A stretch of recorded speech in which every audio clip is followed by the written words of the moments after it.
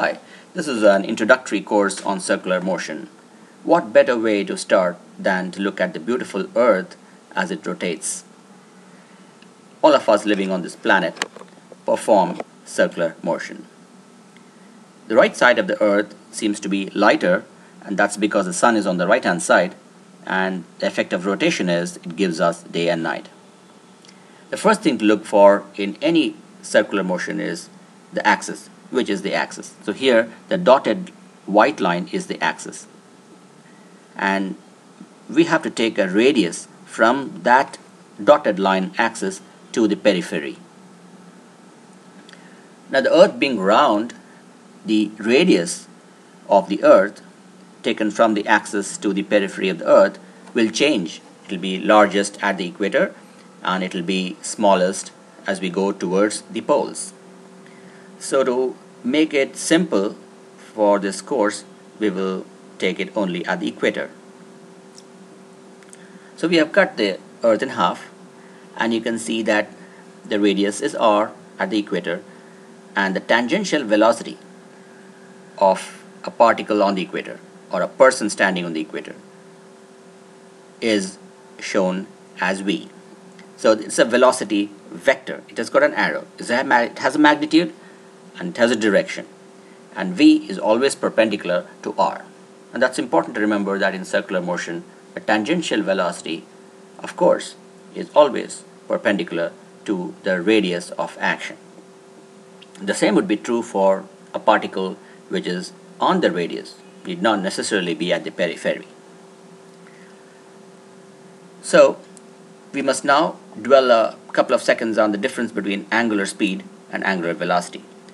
The Earth is rotating at a constant angular speed. We always get 24 hours a day. We are not getting 22 hours and 28 hours. So the angular speed being constant, the angular velocity is changing every instant, because velocity is a vector. It has both magnitude and direction, and the direction of the tangential velocity v is changing every instant, as you saw. Therefore, the velocity is not constant, and hence the acceleration comes into play. Now let's look at the tangential velocity, which is easier to understand. V tangential is equal to r omega. Omega itself, the angular velocity or angular speed here, is equal to how much angle it swept. So the Earth sweeps an angle of 360 degrees per day. So that's 2 pi radians divided by 1 day or 24 hours. Angular velocity is normally expressed in radians and not in degrees. In non-uniform circular motion, such as a tire of a car, it would be accelerating and decelerating. So the tangential velocity at the rim of the tire would be changing with time. So in the equation you see a factor dv by dt. So v is tangential. That shows that the rotating body is accelerating or decelerating. In uniform circular motion, like in the case of the Earth, there is no change in the tangential velocity per time. So dv by dt becomes 0. And thankfully, the Earth is performing uniform circular motion.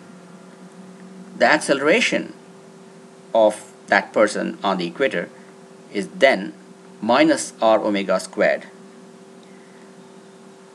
And we'll look at it in the next slides. The minus shows that it's a centripetal acceleration. All of us are having this radial component of acceleration towards the center of the Earth. So that's why you have minus r omega squared. And the difference between centripetal and centrifugal concepts will be shown in a separate course and not here. So let's look at the force now. The force follows the acceleration, because force is equal to mass into acceleration. The acceleration being centripetal, the force also is centripetal. So that's how you get the equation for centripetal force as F is equal to minus mv squared by r. This is an extremely important concept to understand.